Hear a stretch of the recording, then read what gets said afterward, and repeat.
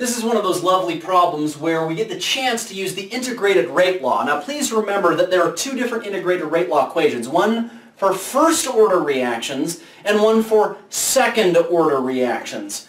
There are actually a lot more integrated rate law equations that you can find and derive and determine experimentally if you want for more complicated reactions, but for you, my students, I will only require you to be able to know how to use these two integrated rate laws, the first order and the simple second order, and I will give those equations to you on the exam, but I will not show you how to use them on the exam, obviously. You'll have to know how to do it.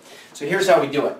For this example right here, it tells us a very simple reaction, A converting to B, and it tells us furthermore that this reaction is first order with respect to A. Now that might sound obvious by looking at it, but it's not always true.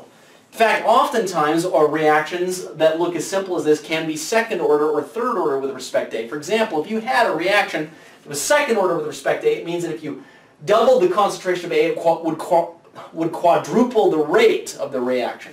If it were third order with respect to A, it means that if you doubled the concentration of A, it would eight-tuple the rate of the reaction. Anyway, that kind of thing totally can happen, but that is not what's going on here. It tells us straight up that it's a first order reaction, which means that the integrated rate law for a first order reaction is this.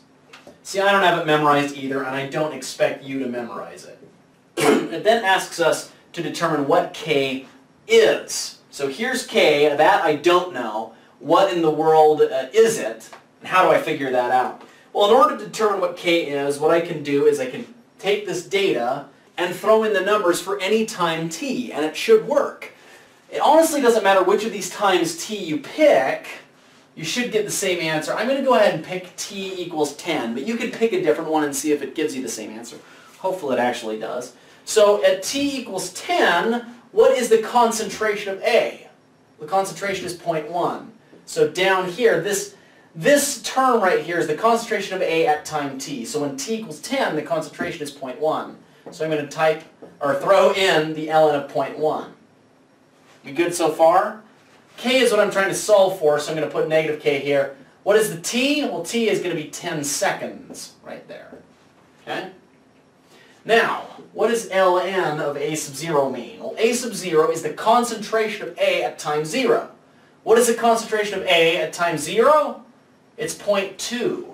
So I'm going to go ahead and write down 0.20. Does that make sense? So this is pretty much it. You can throw in all of these values into your calculator, determine what the ln of 0.1 is, it should spit out a number. Determine what the ln of 0.2 is, spit out a number, and then use algebra to get k on one side and everything else on the other. If you do that all right, then hip hop hooray, you should get the correct answer. I'll let you do that on your own.